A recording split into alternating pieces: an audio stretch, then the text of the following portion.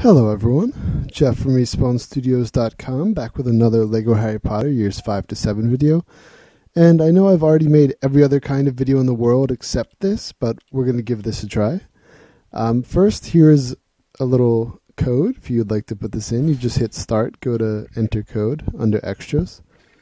And I've already done that for a bunch of codes, which you could find in my text guide, which is on easyxbox360achievements.com. And you just turn all of these on. It makes the game a lot easier. But anyway, this is going to be the first level of the game, and this is going to be my commentated walkthrough. So if you have any interest, I know a lot of these are already out there. I've already made tons of other videos for the collectibles. I've never actually done a walkthrough of the game itself. So I don't know if anyone has any interest still in these. So please let me know either by liking the video or commenting. Yes, commenting below if you want to see another little guide. So if you don't enter the code, you can't use the strong pull in that first gate, but I had entered the code so Harry could use it. Otherwise, Dudley has to use the strong pull. I'm just going to be Harry the whole time. Another strong pull, strong pull. Alright, now at this little section you're going to have to aim a spell up and knock down these two shopping carts that have pieces in them.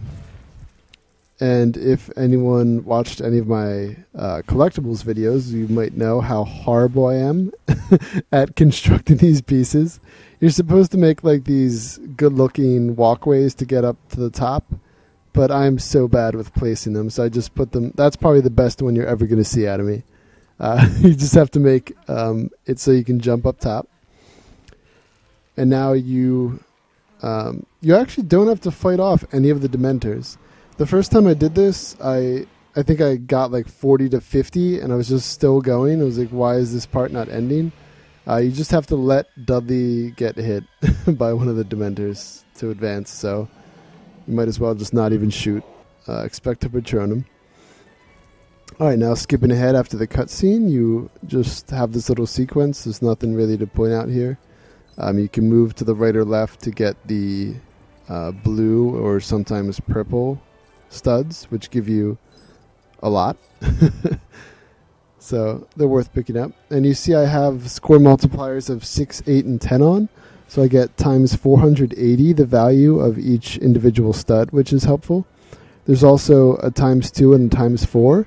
And they stack, so if you have all of them, I think you get like times 3,840 for every stud.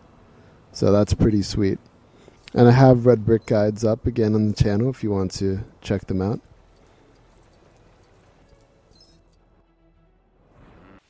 Alright, now after that next little cutscene, we are in this area by a fountain.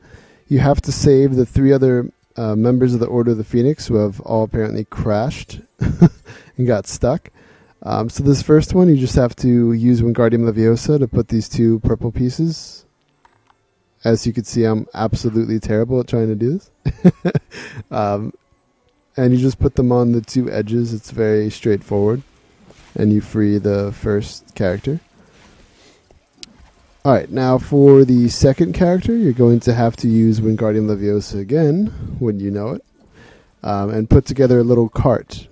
I think there's 4 pieces.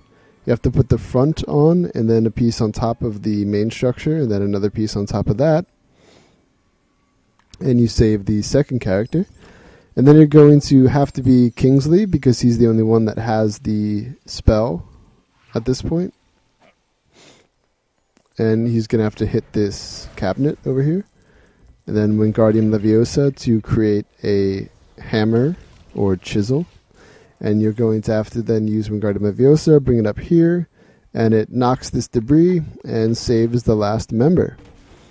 And then you just simply come back over to the fountain, and as Harry or Kingsley, it doesn't matter, you just hold down B and keep holding it down so you turn this piece of the fountain, because everyone has to be turning their own.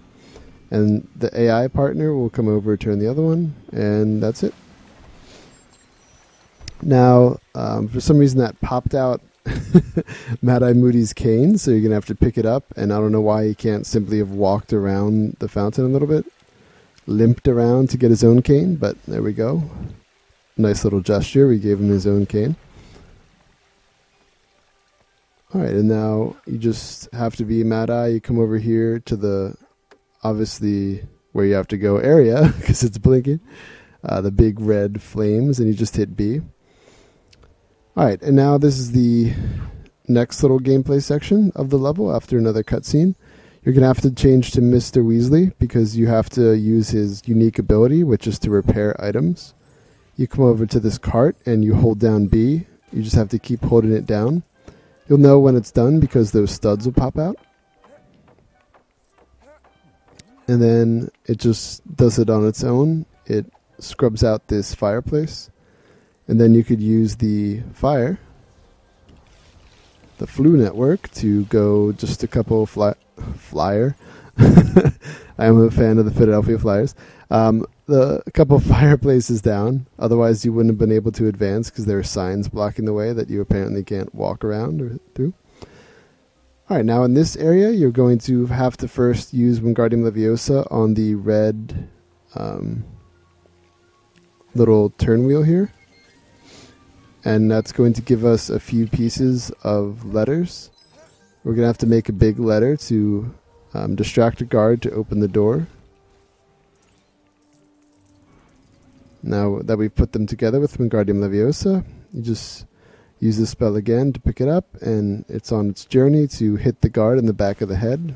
And that gets him to open the door.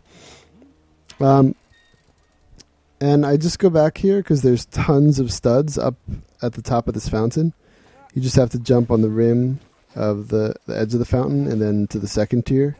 And then that third tier, right where the gold statues are, there's a few blue studs and one purple, which is, I think, even 5 times the value of a blue, so it's very good. There is an achievement to get 1 billion studs, so working our way toward that. Alright, now you're going to have to be Mr. Weasley again, and he's going to repair this door so it could fall down and break. And now, in that area that he just opened, you have to use Wingardium Leviosa, shake open this briefcase, and we're going to get the item to give to this wizard, which he will then make use of, and we will get pieces that we, again, will have to use Wingardium Leviosa to put together. And then we put them in the elevator, and that is the end of the first level. So, not too difficult, pretty self-explanatory, but again, I know I'm late to the party with walkthroughs. I did a lot of the other kind of videos for this game. But if anyone out there did get anything out of this, and you would like to see walkthroughs of any of the other levels, please let me know and I can continue this series. Otherwise, this might just be my own, the only little walkthrough I do. So again, please let me know by commenting, liking the video, sending me a message, however you want to get it across. If you just want to comment and say, we don't need this, whatever you'd like to do. But I hope that helped, and thank you for watching, and I will see you for more videos shortly.